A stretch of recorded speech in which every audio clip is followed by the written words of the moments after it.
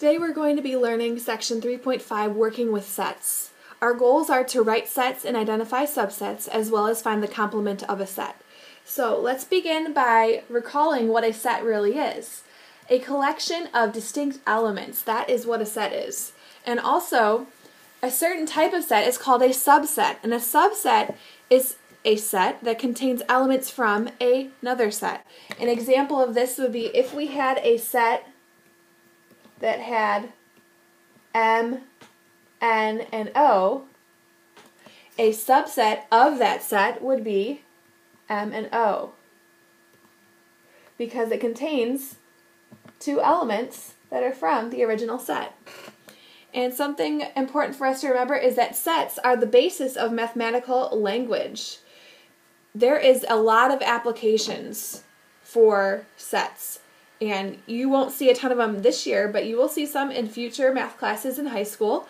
And for those of you who are going to major in math, such as what I did, you will definitely see this applied in abstract algebra, number theory. There's a ton of applications. So anyways, let's learn the two different notations for sets. The first one is called roster form, and roster form lists the elements of a set within braces.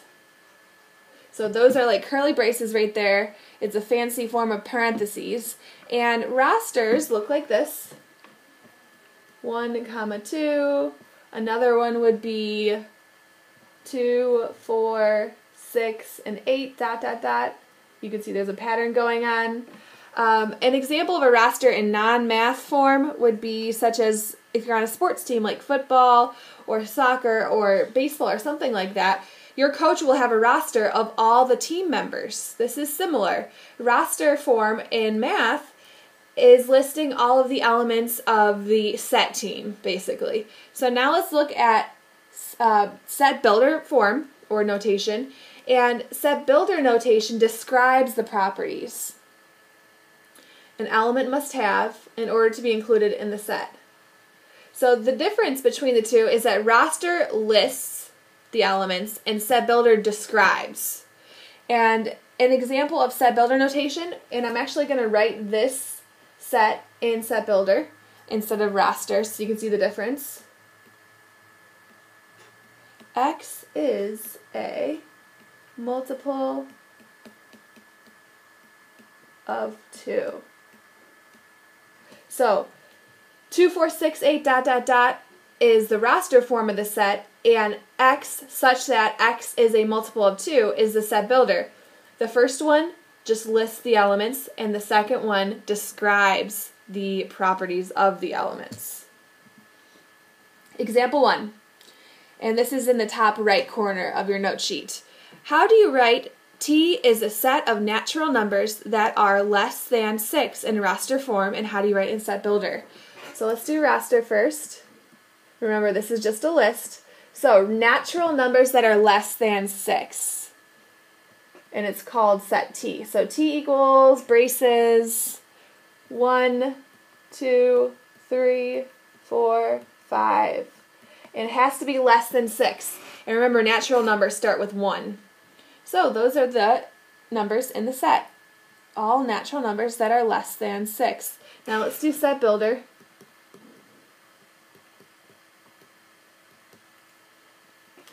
T equals braces X, a number X, such that X is a natural number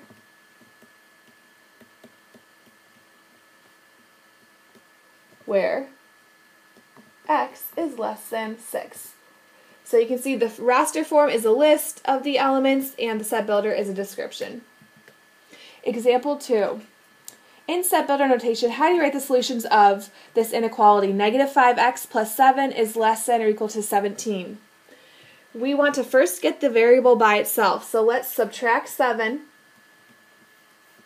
Negative 5x is less than or equal to 10.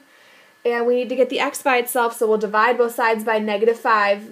You know, there's a multiplication between the two, so that's why we're dividing. I'm going to rewrite this. What happens to the symbol in the middle when you divide by a negative? You have to flip the symbol, reverse it. So now we have a greater than or equal to symbol, and we have a -2 on the other side. So looking at the options, A is exactly the same, but that's not in Set Builder because there's no braces. C is just a list. That would be some set in roster form. And now the difference between B and D is just the symbol. So greater than or equal to or less than or equal to. And what we're going to do is build around our answer, put an X, put a vertical line, and braces. And which one does that match up with? It's B. A is a subset of B if each element of A is also an element of B. So let's look at this circle diagram. B is the big circle and A is the small circle.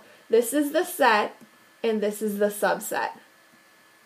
So remember, a subset is just a smaller group of elements from the original set.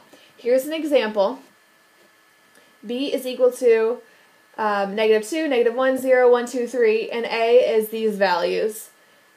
As you can see, -1 is in B, 0 is in B, and 2 is in B. So that means that A is a subset of B because all of the elements of A are also elements of B. And the little symbol that we use for subset is this like elongated C with a line underneath. That means is a subset of. Now, there's something called an empty set. It's also called a null set, but I'll use empty set. Null set is mostly used in college. Empty set is just as it sounds. Empty set is a set that contains no elements. So it's completely empty. And an interesting fact is that the empty set is a subset of every set. And the symbols that we will use, I normally use just braces with nothing inside. Another way to write this is a 0 and a slash through. And I know that on standardized tests they will be using these symbols, so make sure you familiarize yourself with these. Those mean empty set. Okay, backside of your note sheet, example 3. What are all the subsets of the set 3, 4, 5? First of all, let's start off with the empty set. Nothing inside. Now we're going to list the subsets with one element only. So 3 by itself, 4, and 5. Now we are going to list the subsets with two elements, 3 and 4, 3 and 5, and 4 and 5. And you don't need to change the order. They're the same thing, so we don't need to rewrite those. And the last is the original set. The original set is always a subset of itself. So all of those are subsets of the original set 3, 4, 5. Okay, there's something called a universal set, and this is top right corner of your note sheet. Universal set. What does universal mean? It's the largest set that you are working with, such as universe is very large. Complement of a set is the set of all elements in the universal set that are not in the set. Not is the key word. All the elements in the universal set that are not in the set that we're talking about. So there's pictures of these different kinds of sets below. U represents the universal set. That's a blank that you need to fill in. And the complement of set A is shaded. So take a look at this diagram over here. Complement. Here's the set. The complement is everything else outside. It's not in the set. And we denote that by having apostrophe. Okay, last example. Universal set U contains king, queen, bishop, knight, rook, and pawn. And set A is the set of chess pieces that move side to side. What is the complement of set A? So all you chess lovers out there, you'll love this problem. Take a look at the picture. We're looking for the pieces that move from side to side. And there's like little diagrams right here that show you. Kings move from side to side. Queens, looks like they move from side to side. Bishops do not. Knights do not move from side to side. They have a very specific L-shaped movement. So knights do not move from side to side. Rooks do, and pawns do not. Now what we're going to do is just draw a diagram to help us out. Types of chess pieces. So make sure you set up your diagram like this. The king, queen, and the rook are the pieces that go from side to side. So they are inside the set. And the ones that we circled above are not pieces that move from side to side, so we put them outside the set. We're looking for the complement of set A. So set A is king, queen, rook, and the complement would be all the values that are not in set A. So that would be bishop, knight, and pawn. Make sure you write down the answer, which is right here, and there's a little description below. The elements in U are not in A. Those are the values of the complement. And that completes the lesson. You can try the lesson check right now or wait until we do problems together during class.